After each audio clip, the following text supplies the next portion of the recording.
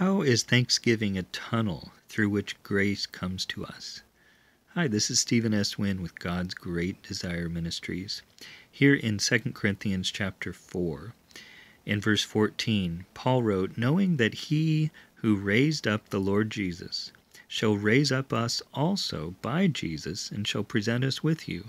For all things are for your sakes, that the abundant grace might through the thanksgiving of many redound to the glory of God." It's interesting that in verse 14, Paul says clearly that Jesus is not part of a three-person committee, because it was someone distinct from Jesus who raised him from the dead.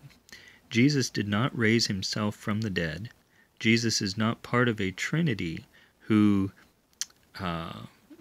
raised him from the dead, because that would mean that he had a part in, he was a co-equal member in raising himself from the dead.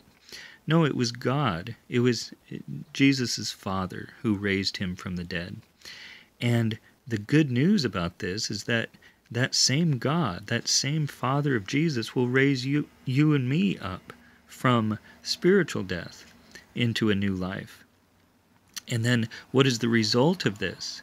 Well, the result, Paul tells us in verse 15, is that through the thanksgiving of many, abundant grace will redound, that is, to overflow, to the glory of God. So this thanksgiving is so important because it's the tunnel through which abundant grace redounds to the glory of God and comes to us.